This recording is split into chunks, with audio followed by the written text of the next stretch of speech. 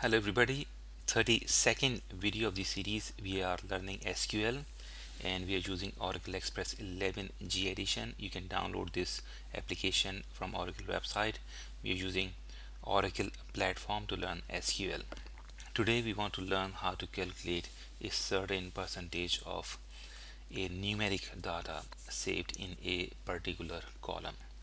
The application comes with a table called EMP. Select asterisk from EMP to look at the data, run this statement, and you have this table in front of you which has a number of columns: EMPNO, ename, job, MGR, hire date, cell which is representing salaries, com which is representing commission, and department number, DPTNO which is representing department number.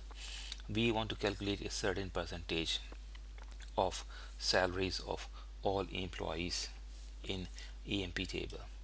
The statement is quite simple. Select cell which is the name of the column, salary, and we want to also see the 10% of the salaries of employees. So we'll open bracket, we'll say column name which is cell times by 10 because we want to calculate the 10% of the salaries. We'll close the bracket and divide it by 100 from EMP table. Now this is a simple mathematical formula that you normally use to calculate percentage. If you were to calculate percentage 10% of $5,000, what you'll do, you'll write 5,000 times 10 divided by 100, and it will give you 10% of $5,000. And that is what you're doing here. You're applying a simple mathematical formula in select statement by using a column name instead of the data, instead of actual amount, and you're doing it for every row in the table. You run this statement and you have two columns. One is showing the whole salary and the other is showing the 10% of salaries.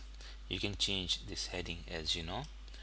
You can say double quotation 10% of salaries, double quotation close.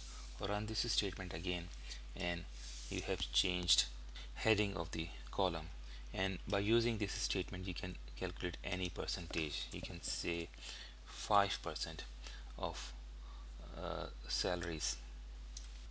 Run this statement again and you have 5% of each employee's salary. You can also calculate two different percentages. Say for example you wanted to calculate 5% as well as 10% times 10 bracket close divided by 100, and of course you have to change this. We'll ignore this part of the statement. So we're calculating salary, 5% of salary, and then 10% of the cell. Run this statement again and here you have 5% of the salaries and here you have 10% of the salaries. Thank you very much.